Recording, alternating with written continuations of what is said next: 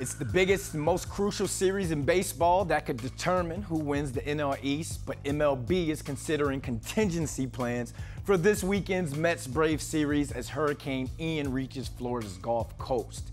According to multiple reports, the two division rivals and MLB has discussed several options, including a split doubleheader on Sunday. Hurricane Ian continues to grow in strength and is scheduled to make landfall Wednesday morning in Florida, while parts of Georgia are expected to see flooding, rains, and extensive damage well into Saturday.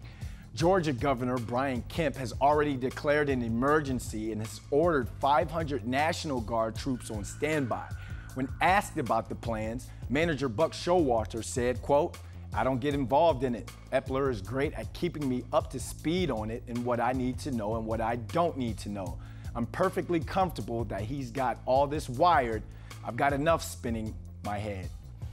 The Mets and the Braves are tied for the lead in the NL East, with both teams sporting a 97 and 58 record. Now, the Braves need to win all 3 games of the series to secure the head-to-head tiebreaker, and the division winner will secure a bye into the NL Division Series, while the runner-up will start a best-of-3 wildcard series on October 7th.